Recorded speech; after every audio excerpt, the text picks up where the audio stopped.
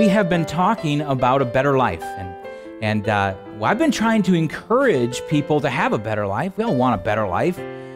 We don't want to be the same people that we were, right? We all want improvement in our lives, and we started out by talking in the book of Psalms. So open your Bibles to Psalm chapter 1, and the better life really is taken out of the 6 verses in Psalm 1. And we talked first about what is needed to become or to have a better life.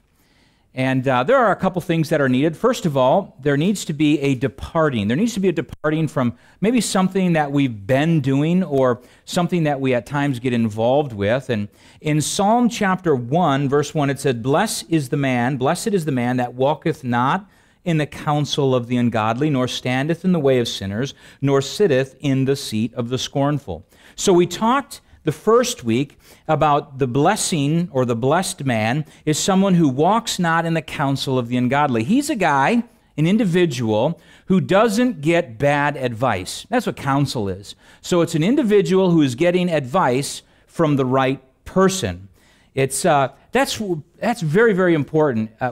Our ways are oftentimes determined by other people's words. So we have to be very careful that we are getting the right advice, generally from God primarily, and then from God's advisor. So seeking advice from the right place. We also talked about getting or having the right attitude. And a person who gets the wrong advice has the wrong attitude. And they're always combined. And so we want to have the right attitude. And this is the second part of that verse, nor standeth in the way of sinners. So we want to make sure that we have the right attitude in life. And we all know what a bad attitude is like, and we all know how potent that is, right? We're all at times around people who have negative attitudes, and that affects our actions, doesn't it? It affects how we think and how we act. So we talked about the advice, the attitudes, and then very last in Psalm 1:1, he is a person who does not sit in the seat of the scornful. This is a person who has departed from the wrong advice, he's departed from the wrong attitude, and now he's departing from the wrong actions. And here's what happens. If you get the wrong advice, it gives you the wrong attitude, and it leads you down to the wrong actions. So we have to be careful of all that.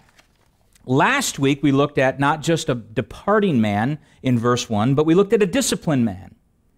A person that has a better life is a disciplined individual. They're disciplined in a couple different ways.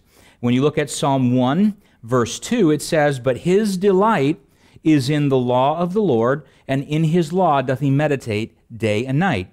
So we looked at 2 points last week. He is a delighting man, and primarily he is a deliberate delighter.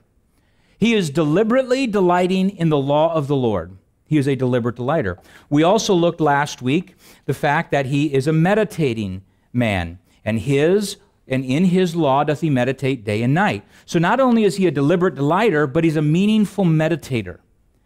A better life begins with the best instruction. You have to remember this when we're talking about how to achieve success, overall success in the Christian life. If you want a better life, again, this is not the power of positive thinking. This is the power of practical preaching. When we think of the better life, we're thinking about a life that means something, that has substance to it. Oftentimes, our lives, they have this lack of substance because we're trying to achieve a better life through the wrong means. So we got to make sure we're achieving the better life through the right means. And in verse 2 of Psalm 1, he is a deliberate delighter and a meaningful meditator. Okay, now by way of introduction this morning, let's talk about a better life. A better life requires a better approach. And oftentimes we're stuck in the old approach to a better life, right? We've heard before that the definition of insanity is doing the same thing over and over again, expecting different results, right? That is not the way to a better life. A better life requires a better approach. But see, development takes time, and that's verse 3. He is a departing man, he's a disciplined man, and now he is a developing man. He is a developing individual. I remember when I was in college in northern Minnesota, I would frequent the weight room. I know it doesn't look like that anymore. It looks like I frequent the buffet line, but I would frequent the weight room. I'd go in there, and I remember some of these guys, they were just stacked. You know those kind of guys that you just like, I'm not gay, but I just would like to feel their arms, you know, and rub their back, because I remember this one guy, he was connected from his ears to his shoulders. And he had these things, they were called wrist straps, and what that did is because his wrists were too weak for the muscles he could lift, or for the weight he could lift, right? So he would wrap them around the bar, and he'd do these things called shrugs. And he'd do this number right here. And the bar, I would stand back, and he'd have like 6, 7 plates on each side, and the bar would bend. And I remember he finished, they always have to yell a little bit, "Nah!" Drop it, and because everybody looks over and, ooh, ah, right? So I remember I went over there. I was a little intimidated. I kind of backed off a little bit. And he knew I was intimidated. But what he said to me made a lot of sense. I didn't even say anything to him, but I just looked at him.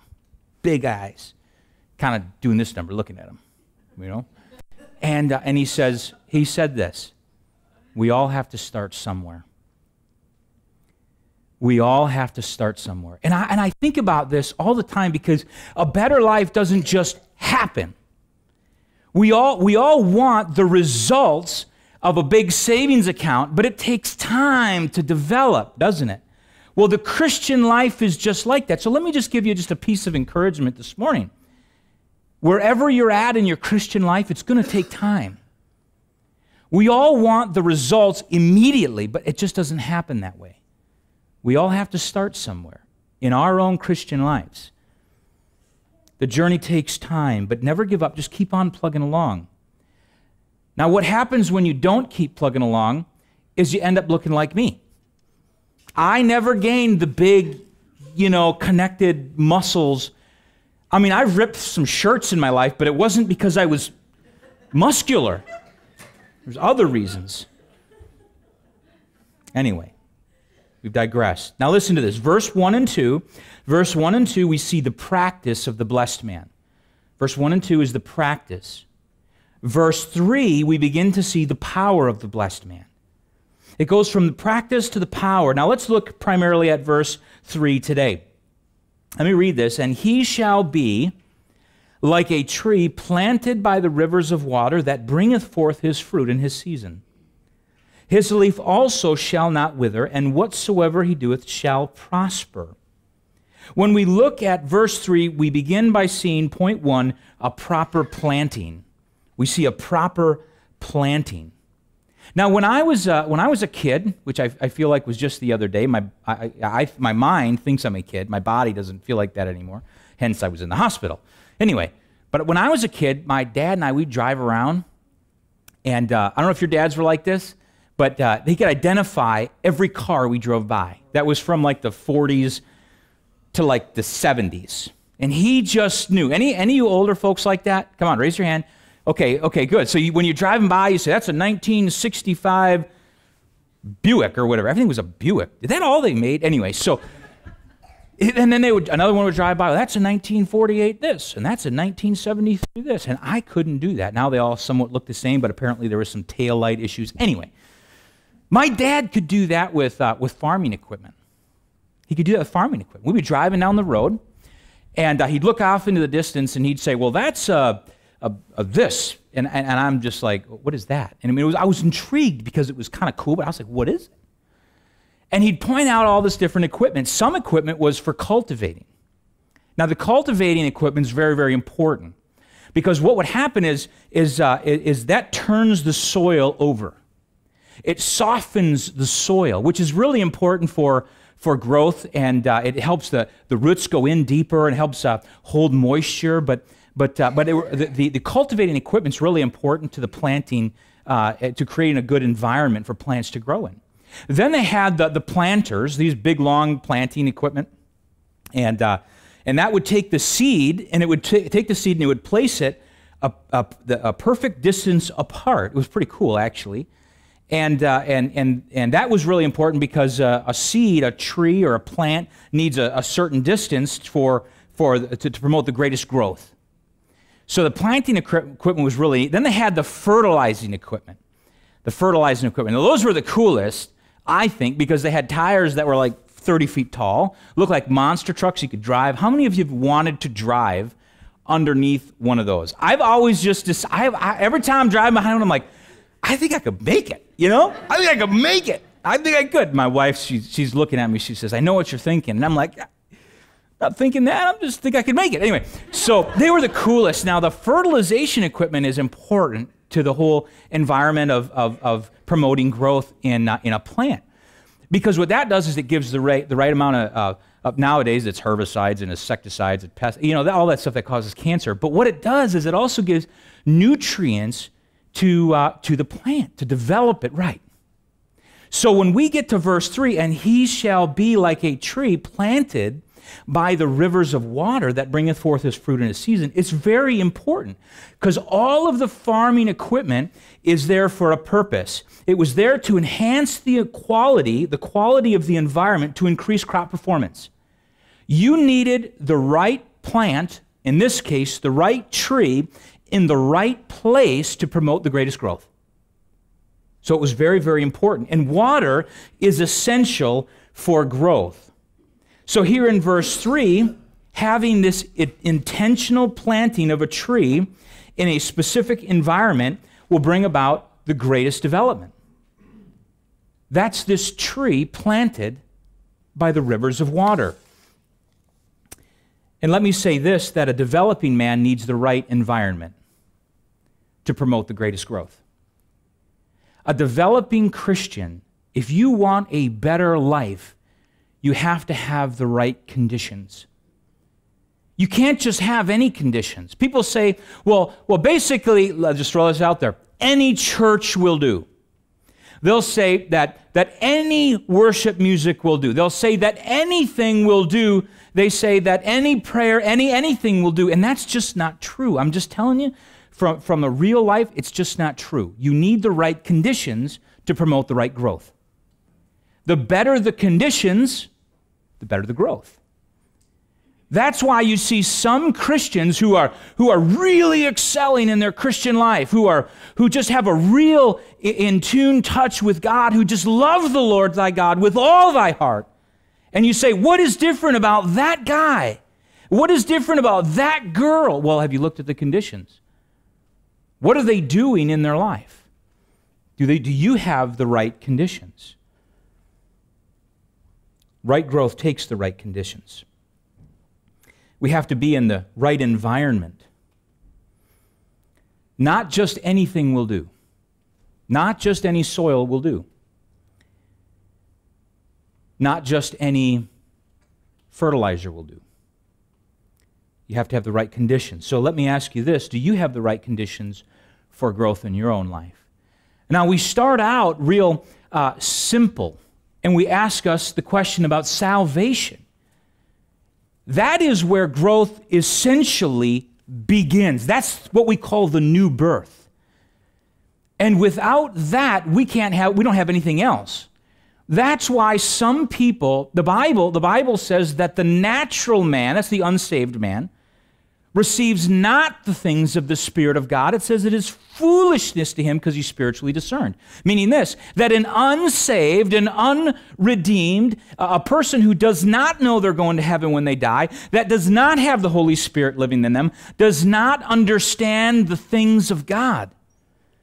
It begins by seeing the salvation issue. That's God working for you. That's not you working for God. That's God working for you. We use this verse quite frequently. Ephesians 2:8-9. For by grace are you saved through faith, and that not of yourselves. It is the gift of God, not of works, lest any man should boast. Here's the reality. It's not of your works. It's not of your works. It's of God's works. You are saved because of what God has done for you. That's salvation. Then we get to the sanctification issue. And that's not God working for you. That's God working on you. And that comes from John 15:3. Now ye are clean through the word which I have spoken unto you. Then we get to the service issue. And that's not God working for you, God working on you. That's God working through you. That's God working through you. That's Ephesians 2:10, for we are his workmanship created in Christ Jesus unto good works, which God hath before ordained that we should walk in them. You see, I can't do anything that's good. Paul acknowledged that. He said that I know that is in me, that is in my flesh, dwelleth no good thing. So no good thing that comes out of me is actually of me. Did you know that? It's only of God. We have to have the salvation, the sanctification, and the service understood in totality before we can say, let's start to cultivate or bring about a condition in our life that increases change and that gets us to a better life. In order to have a better life, you have to have an understanding of that.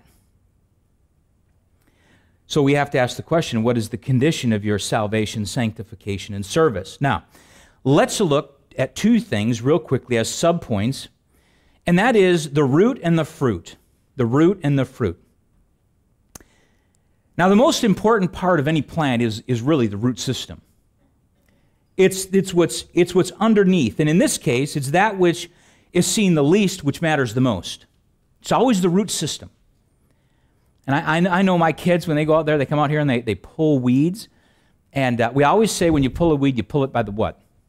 The root. Why? Because if you don't get the root, the weed will come back bad. I just say pave it all, and you don't have to worry about ever pulling a weed. I do not like weeds. I had a garden once, and that's a whole other story. I had a garden once. Just remember that. I had a garden once. So we have to understand that this is the most important part of the nutrients and the growth to help a person develop. Let me say this, that a deliberate delighter in the law of the Lord and a meaningful meditator in the law of the Lord help develop an individual. They help develop an individual. This is stuff that you don't generally see. This is that integral root system that maybe is hidden from most people. People don't generally see you in your quiet time with the Lord. But can I say this, that is one of the most important things for development in your life? That's the root system. That's the thing that people don't generally see. Can I say this, that people don't see your meditating? They don't see your memorizing. That's all hidden. That's all kind of behind closed doors. They don't see the root. They see the fruit. And so they assume by a tremendous amount of fruit that you've got stability in your root. But people don't see the roots. And we're not here to impress people. In Psalm 19, a very familiar verse, let the words of my mouth and the meditations of my heart be acceptable in thy sight, O Lord. See, we're not trying to impress people. The root system, there's nothing really impressive about the root system, is there? I mean, I don't know how many of you guys have gone out and said, wow, look at the roots on this thing. Look at them, they're just massive. You know, you go out there and you experience the roots by the fruit, right? You go out there and you're like, wow, look at that. Look at that apple. That's sinful. That's a Garden of Eden apple right there. And you're like, wow. And you're like, that has got a good root system. And probably a lot of chemicals. We won't go into that.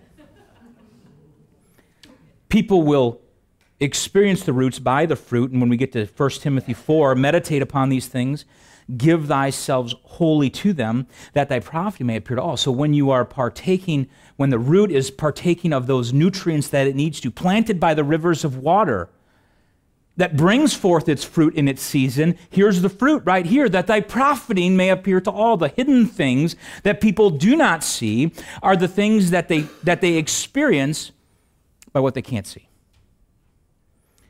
And being planted by the rivers of water is the best place to be because you'll never thirst there. It has the perfect environment for growth. One commentator said that he has a never-failing supply of nourishment and refreshment. The spiritual root system is the most important thing in a Christian's life. Are you rooted in Christ? Are you saved? Are you being sanctified? Is God serving? Are you serving through God? But then from there, what else has happened in your life? Do you have the right environment? Are you in the right church? I think y'all are, by the way. That was a joke. Amen. Somebody said amen. Who was that? Howard. Amen. Okay, well, at least we got one amen. It sounded a little weak, but amen. Amen. Okay. I hope my wife says amen. I don't hear many women say amen. Do you? I mean, I don't know. Is it a thing? Under her breath, she's like, I can just see her when she's over there coughing. She's like, Anyway, we digressed again. Let's talk real quickly about the fruit. The fruit. So because of verse 1 and 2, then 3. So a departing man and a disciplined man become a developing man. One commentator said that we must remember that the tree doesn't eat the fruit, others eat it. The tree never eats the fruit. See, we think that we're going to be extremely blessed by all the fruit that's produced from our tree. But really, you know who experiences it? It's others. It's other people experience that. They're the ones that are the partakers. They are the primary beneficiary of fruit. It's others. It's always others. James Vernon McGee said that good trees don't bring forth fruit all of the time. He goes on to say that there is a season for fruit bearing. Now that's interesting because we think that we ought to be producing fruit all the time. That there is always, we talked about the ups and the downs, right? In Sunday school, like at times it's like some days are better than others, and that's the truth. Sometimes there's just a tremendous amount of fruit, this outpoured in your life, and we look and we say, man, look at all the fruit in our lives. It's just amazing, and you guys all partake of that. And when you're spiritual, then you all partake of it. When you're spiritual, then you partake of it. And then where the Spirit of the Lord is, there's liberty. I mean, there's just a tremendous amount of fruit, and everybody says, what a bunch of produce. I don't know what they say. They probably don't say that, though. But they say, man, this is, I can experience your spirituality. And you can experience my spirituality. When I'm doing what I need to be doing, and the root system is stable and getting the right nutrients, then everybody else partakes of that. A properly planted tree will bring forth fruit at the appointed time. An apple doesn't produce in the middle of winter, unless you're in another state, maybe. Do apples produce in another state in the middle of winter, or does it shut down totally? It probably shuts down totally. How do we have apples, then, in the middle of winter? Anybody think of this? Storage. Yeah. Foreign country. Yeah, and probably a lot of preservatives, too. Enjoy your apple pie this afternoon. You'll live to be 90. Right, Grandma Kate? Yes. Amen. Okay, let's move on. Here's what I'm talking about. When we're talking about fruit bringing forth in its season, here's a good example. How about this? Do you have peace during the times of uncertainty? You see, most people aren't going to sit and watch you at your desk as you're typing away doing your work and say, wow, that's a guy that has a tremendous amount of peace. But as you bring forth fruit in your season, you may have peace in the times of uncertainty. It was Psalm 4:8 deals with this. I both lay me down in peace and sleep, for thou, Lord, only makest me dwell in safety. Do you have peace in the times of uncertainty? How about patience during the time of affliction? When you're bringing forth your fruit in your season, you have patience in the times of affliction. When things get really hard in your life and you're really struggling and they say, man, that person right there just has a tremendous amount of faith. And these are good things. We're supposed to bring forth these things. Listen to 1 Timothy 6:11. But thou, O man of God, flee these things and follow after righteousness, godliness, faith, love, patience. How are we going to follow after patience if we're not afflicted? Because it says in James 1:3, knowing this, that the trying of your faith works patience. So don't we have to have a trying of our faith to work patience? And then at that point in time, people will say, boy, that person right there is bringing forth fruit in his season. Not all the time. But when it's needed, there's the patience. We have to be properly planted, friends. We have to be properly planted. We have to have the right environment that produces the right development. But not only is there a proper planting, there's supposed to be prevailing prosperity. Prevailing prosperity. And in Psalm 1:3, at the end of the passage, it says this, his leaf also shall not wither, and whatsoever he doeth shall prosper. Here we see that proper planting leads to prevailing prosperity. We're not talking about the prosperity gospel. We're not talking about somebody who says that giving monetarily brings gain momentarily. What I'm saying is that what you do will prosper if you have the right perspective and understand it completely. I believe that there's an additional blessing for faithfulness. I think faithfulness brings fruitfulness. Does it necessarily mean that we're going to have a tremendous amount of money all the time? No, that's not what that means. A person can be exceptionally faithful and undeniably fruitful and be broke. Because faithfulness brings fruitfulness. I believe somewhat that there is prosperity in this, you understand. His leaf also shall not wither, and whatsoever he doeth shall prosper. Can I say this in Psalm 92, 12-14? It says that the righteous shall flourish like the palm tree. He shall grow like a cedar in Lebanon. Those that be planted in the house of the Lord shall flourish in the courts of our God. They shall still bring forth fruit in old age. They shall be fat and flourishing. You know how a tree, I love trees, by the way, even though I cut down an entire forest out here. I love trees. I love trees. I love leaves. I love leaves. I'm a Midwesterner, and I love the Midwest. I don't like winter. Does that make sense? But I love the Midwest. I don't like mosquitoes, and I don't like the cold, but I can't stand the hot, humid climates. Like, you get me down on the southern tip of Florida where my brother-in-law lives, that is like purgatory to me. I hate that place, like with a passion. It's so hot, it turns 70 degrees, and it makes it feel like a roaster oven. It's brutal. I like trees, and I like leaves, you know? I like when the leaves change, but I don't like when the leaves fall. Because we have to rake them, number one, but number two, I think a tree looks dead, doesn't it? How do you determine a tree that's dead in the fall? You can't. You got to wait till spring, right? You have to wait till spring to be able to see it. Well, I think what this verse is saying is that the leaf of the tree will not wither. That means this: it will always bear a testimony of health. D.L. Moody said this. He said that all the Lord's trees are evergreens. They are always bearing the appearance of health. And I think when a Christian is doing what they ought to be doing, when a Christian is getting away from the wrong stuff and going into the right stuff, when they are departing, when they are disciplined, and then when they begin to develop, when they're properly planted, there is a prevailing prosperity in their life. And I think that they always have this appearance of health.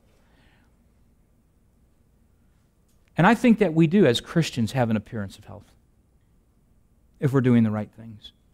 Though we might not be producing fruit all the time and only in our season, I think people will look at us and say, that right there, that's a Christian. And I can tell because they have an appearance of health. Their leaf isn't withering. We're more of an evergreen. You know, it's unfortunate that people think that prosperity is always tangible. They think it's always like right here in cash. That doesn't necessarily mean prosperity. I've said to you, I think I'm one of the wealthiest people I know, because I think true wealth is being content with what you have because you don't want anything else. Prosperity doesn't mean riches. Now, prosperity to the world in their paradigm means riches. But there's a lot of things kind of seemingly paradoxical in the Bible. For instance, let me give you just a couple of them. In Matthew 10:39, he that findeth his life shall lose it, and he that loses his life for my sake shall find it. We see in Matthew 19:30, but many that are first shall be last. Kind of a paradox. How is that possible? We get into 2 Corinthians, and it says this in chapter 12, verse 9, for my strength is made perfect in weakness. Seemingly paradoxical. But here's the thing, is I think that a Christian prospers all the time. Maybe not financially, but a Christian will prosper all the time when they are properly planted. When they are properly planted. If you are deliberately delighting and you're meaningfully meditating, properly planted, I believe you're going to be a developing Christian and you will have prevailing prosperity in your life. Does that mean you're going to have pockets full of cash? No. I wish it was always the case. I wish I'd get up here and say, man, you give to the church and God will bless you. And now listen, I will tell you this, you can't outgive God. I will tell you that. You cannot outgive God. I've tried. Someone once said, do you give to get? And this guy responded, yes, I give to get so I can continue to give. And I thought, well, that's kind of neat. I'm going to use that. And I just did. It's pretty neat.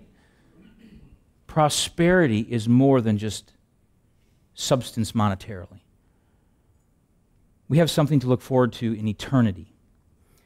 And that's a wonderful thing. And friends, if you're here today and you don't know where you're spending your eternity, if you don't know for absolute certain that when you die you're going to spend an eternity with the Lord, I want to share with you something that's just burdened my heart for years.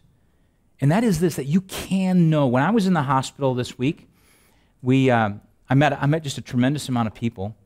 I met a lady named Jess Huss, H-E-S-S. That was fun. I was like, Huss, are you kidding me? My last name's Huss. How cool is that? And I'm laughing and smiling, and she was like, why are you here? You don't look ill. And I'm like, this is great. Jess Huss. I said, do you ever get things to a different last name?